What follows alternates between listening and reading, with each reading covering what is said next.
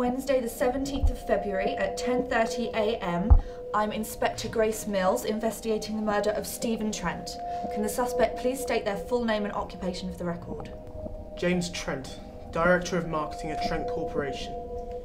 Miss Evelyn Spencer, where were you on Saturday the 13th of February at around 10:50 p.m?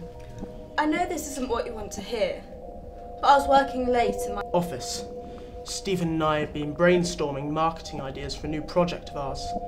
I went to go and get food, and when I came back, he was dead. Do you have anyone to corroborate that? No. Unfortunately, I was alone at the time. So I'm just supposed to take your word for it? You don't have to. I can show you the security tapes if that'll reassure you, Detective. No need. We've already looked for them, and they were nowhere to be found. Strange, don't you think? Yes. Very strange.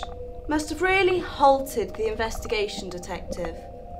I'll talk to my security team about that when I get out of this hellhole.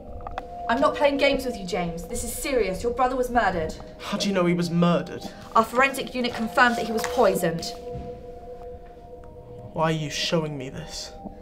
Because this is a murder investigation and you are not taking this seriously. Your brother is dead and I know one of you did it. What do you want from me? Honest answers, Miss Spencer. What was your relationship with James Trent? Who? Never met him. Never met her. Okay, what was your relationship with Stephen Trent? We were company rivals, but I didn't hate the man. In fact, I rather respected his work ethic. The automated security system was taken offline at around 10:30 p.m. What do you know about this? Honestly, Inspector, I didn't even know we had an automated security system. Stephen was always paranoid about that sort of thing. That's all the questions I have for you today. I'll be in touch. Thank you for your cooperation.